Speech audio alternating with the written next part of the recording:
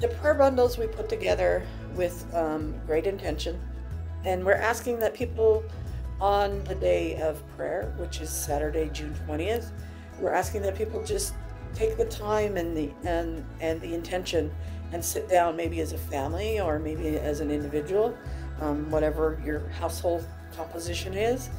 Sit and pray, whatever they do